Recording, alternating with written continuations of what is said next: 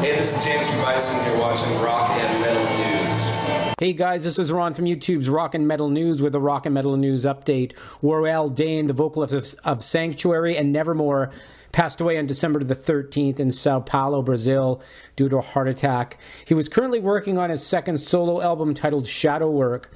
Dane performed with Brazilian guitarists Johnny Moraes and Thiago Oliveira. You can listen to the live broadcast on the RedeTV, which took place on November the 30th. This is Dane's final performance. You can check it out on their Facebook page. The link is in the description of the video. This is Ron from YouTube's Rock and Metal News. Thanks for tuning in.